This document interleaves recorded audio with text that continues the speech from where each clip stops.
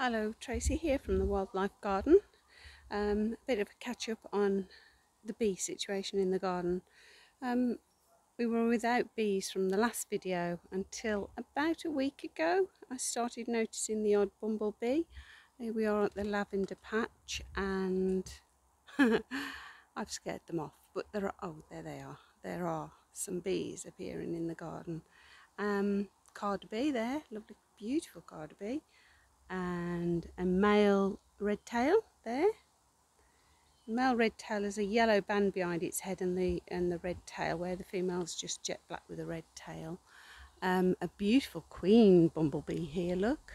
Lots of buff tails. We've had some garden bees, sorry, not garden bees, early bumblebees, a female and a male. The female is quite worn, so I presume she's got a nest. So quite a relief that they're reappearing, not in the number that we would normally have on this lavender. I mean, it would be absolutely just buzzing. And as you can see, there's about 5 max at the moment. Also my very old and worn out old buddleia has also attracted bees. If I pan up, hopefully you'll be able to see. Let's see if I can zoom in on anything. Can't at the moment, because of the bean. Let me move around. Because it's a white sky, it's causing obviously a contrast. So, but yeah, the buddleia's getting some bees on. I think you might be able to see one there. Yeah, one there. But there's several bees on there. It's just a relief, really. There's one buzzing behind me now. There it is.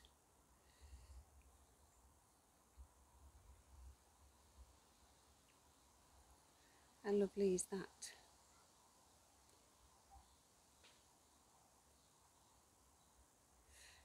So, is that a female orange tip? Oh, let's see, what's that? No, it's another male orange tip. Look at that.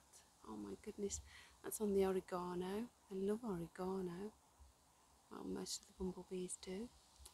We've still got 1 or 2 solitary bees about. We've had male leafcutter today, and oh, hello bee. You're more than welcome in our garden. There's one flying around me there visiting my flower here, look.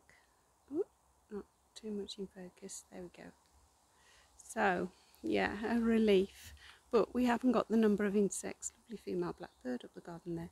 We haven't got the number of insects we normally have in the garden. The Joe Pye plant is attracting them again. There's a honeybee in the background. The Joe Pye plant's got so tall this year, it's ridiculous. I mean, I'm 5'3", and this plant must be 6'2" at least, if not 6'4" in the centre. It's gone crazy, absolutely crazy. I mean, I'm having to really lift you up. Not really in the best position because it's causing a bit of a shadow over this end of the garden, but I'm just so relieved that the bees are back. And I'm just hoping that this next brood, obviously they're the queens from the earlier bees that were missing from our garden. I'm just hoping that obviously they'll be able to produce, the queens will be able to produce well next year, really. I'm going to wait, it's a wait and see, isn't it, really? But yeah, so although the bees are back, there are still very few insects in the garden. Oh, and just see something really pleasing here. It's an instar. There it is. It's an instar of, oh, if I can focus it, an instar of a shield bug. Ooh, too close, maybe a bit too close. Sorry about that, I'm not the expert with videoing. Let's see if we can, there we go. And yeah, I mean, even the shield bugs have been missing from the garden. The most notable thing missing has been flies, and right on cue, there's a fly. Quite dopey today because it's a bit cool. I can get it in. Oh, there it goes, the green bottle fly. And the other most notable thing missing is the cuckoo spit. Very little cuckoo spit. As I've panned out and I'm talking to you, I can see 1, 2, 3, 4 instar shield bugs, so that's good news. And I have been doing a bit of work in the garden today, and I've seen other instar shield bugs, so that's something good happening. So have a stroll up the garden. It's very dry, obviously, with the lack of rain and the heat that we've experienced last week.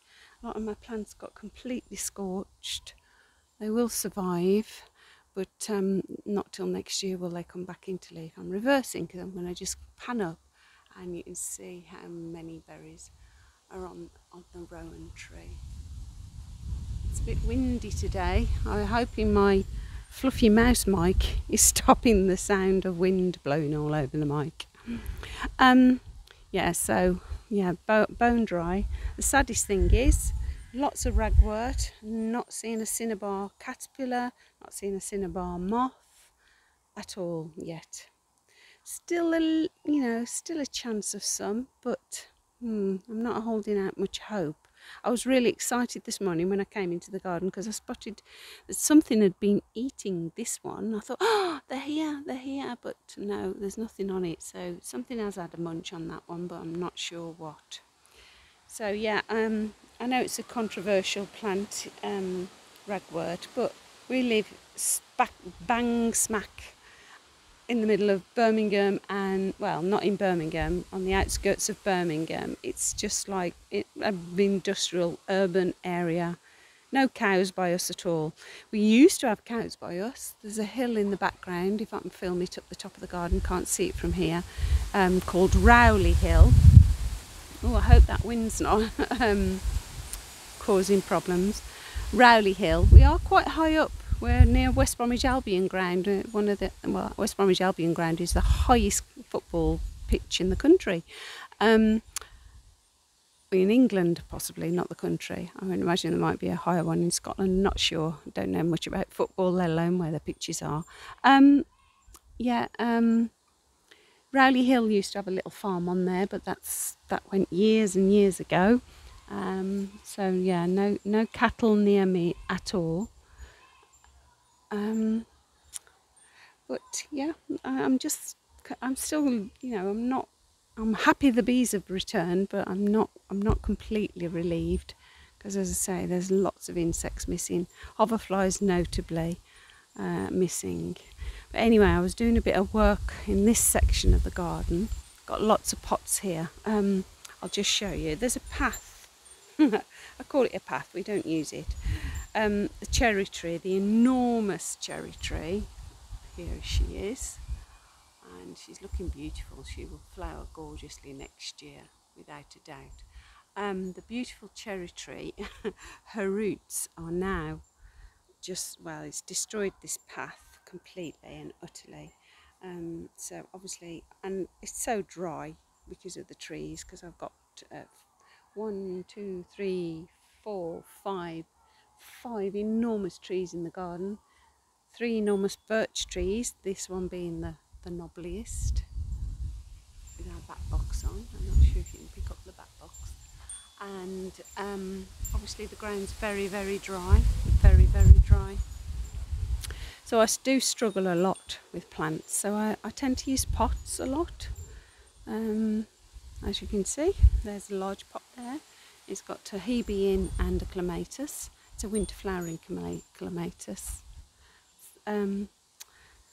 Yeah, and the ragwort's self-seeded. We have lost in the last year 3 enormous, absolutely enormous brownfield sites. The one closest to us, just around the road, by the canal, was covered in ragwort, the beautiful ragwort. Well, obviously all the caterpillars that used to feed on this plant disappeared. So yeah, I'm glad it's seeded in my garden. It's self-seeded, a patch just up here. It's very tall this year. There it is. It's highest. It's about It's about 5 foot tall. And obviously the seeds off that have spread around the garden, and I've got 1, 2, 3, 4, 5, 6, 7, about eight pieces at the moment of ragwort, and may continue. And anyway, it's only harmful to cows and cattle or horses if they eat it, and they only eat it if it's got in the hay, dried out, got caught up in the hay machine, in the haymaking, and obviously then it can be a danger to them. Anyway, I'm rambling because I have moans, I'm afraid. But anyway, here we are. So this is the pot area. The pots needed rearranging.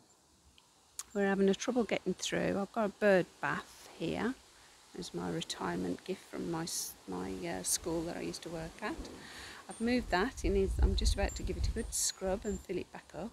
It used to be in this spot here, where the black pot is, a little bit further forward.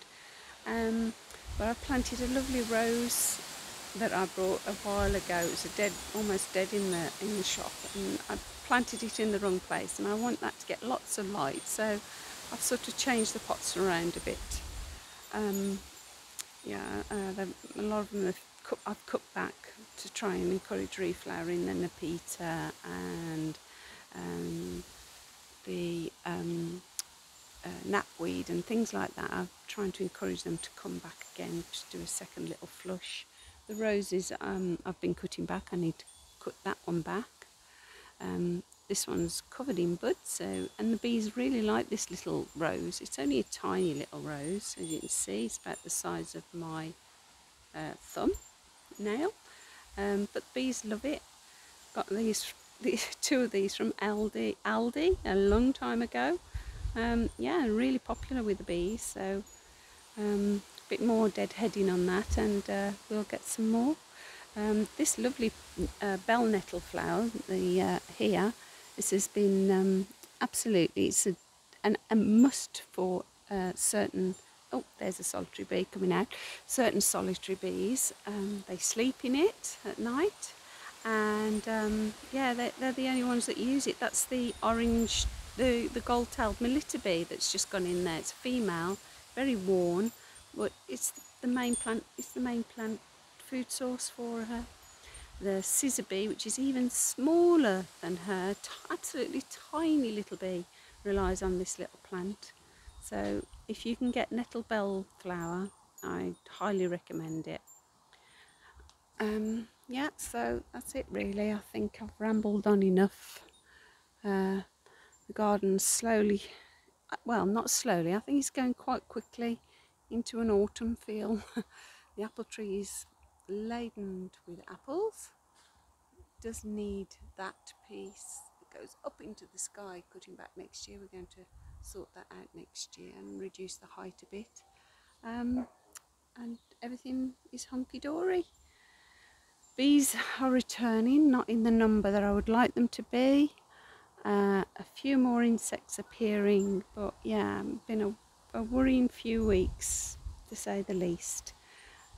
Pond's empty of tadpoles. I've been looking in there today and I've not seen any tadpoles. Normally I have a few tadpoles left, but none this year, so frogs will be in it later when I come up in the evening. There's usually frogs popping up and croaking in there. Yeah, so some of the plants got terribly scorched, as I said, by the heat last week. Ridiculous heat. But yeah, everything seems to be okay. I'm just looking at this daisy. I think I've